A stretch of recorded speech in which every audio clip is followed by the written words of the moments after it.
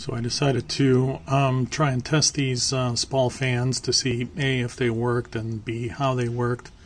Ignore all this mess. I just basically have everything hot wired to the battery. And I got one of these little signal generators on Amazon. So the display here says 100 Hertz, but the instructions say that actually the lowest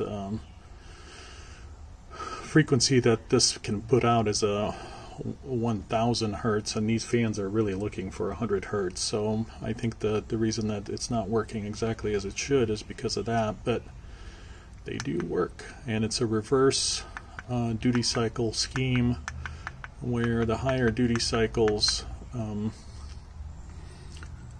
means slower speed. So at about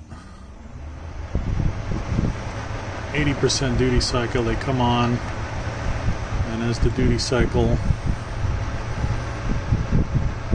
goes down they speed up.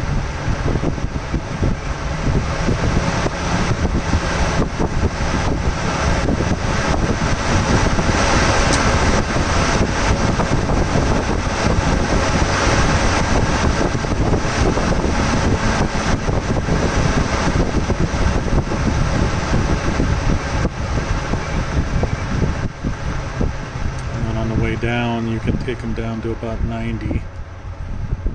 So that's going pretty slow.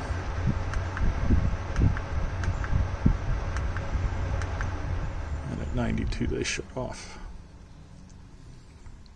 I thought you guys would find this useful.